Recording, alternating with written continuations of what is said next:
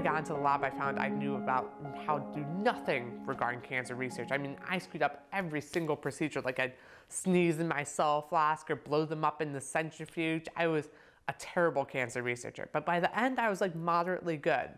And so after screwing up all those scientific procedures, I finally ended up with that one small paper sensor that worked. And where is that now? Where is that idea now? Are you patenting it? So I have filed both a US patent as well as a PCT application on that. And so that's to make sure that I have intellectual property over this technology all over the world. And then hopefully I'm moving forward with some companies soon. I'm in negotiations with them about getting on the market as soon as possible. Why did you decide to go through the patenting process? How did you learn about it first? At 15, I don't know that there's a lot of 15 years olds that know what a patent is.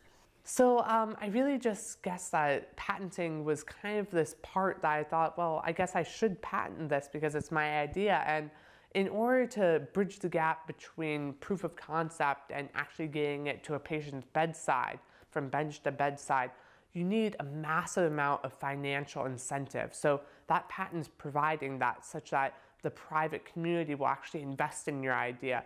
Because when I license this, for example, to a company, they want to get a return on their investment.